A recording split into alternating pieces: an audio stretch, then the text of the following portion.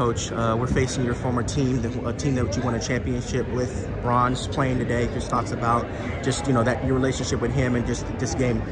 Definitely a close relationship. You know, someone we won a championship with, friends. You know, we've gained friendship over the years. But I mean, what he's doing at year 20 is phenomenal. It's incredible.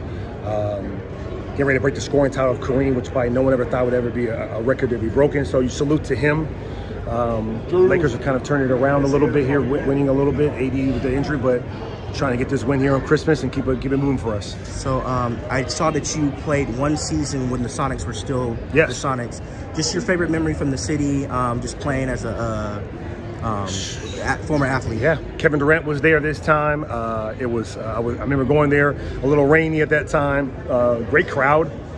You could definitely hear the history. I just remember Sean Kemp, Gary Payton, and all those maybe Dudley Shrimp. And so definitely deserve an NBA team. I hope they get one. I hope we add two of them, add them in Vegas, and we can move Minnesota or someone to the Eastern Conference and stuff like that. So anytime you have a team with history, we got to keep those teams in there, and they deserve it. You see how they are with the Seahawks, 12th man, everything. So one short little memory of playing with the Charlotte Bobcats before it became the Charlotte Hornets now, but it was definitely a good one. Favorite Christmas memory, and then obviously you said Charlotte, obviously Michael Owenston, just, you know, favorite memory of Michael Jordan as an owner when you were Christmas. I don't have any that many good memories. We lost when I was with the Lakers. We lost to Dallas, and then when I was with the Suns, we lost to what's called the San Antonio Spurs. Roger Mason hit the game winner, and Shaq got pissed in the locker room and threw all the food on the ground. But no, overall, I mean, like, listen.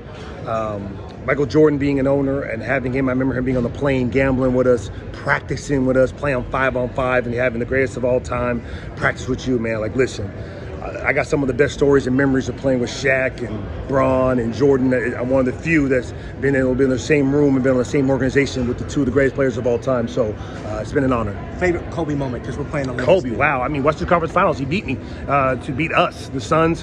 I think he had like 40-something. Game 6 in Phoenix, smacks Alvin on the butt. 6 hands in his face. It was just a player that at that time I've never gone against a competitor or a player of his magnitude, of the skill set. It was incredible. You couldn't even be mad. It was just someone on a different level than you. Thank you.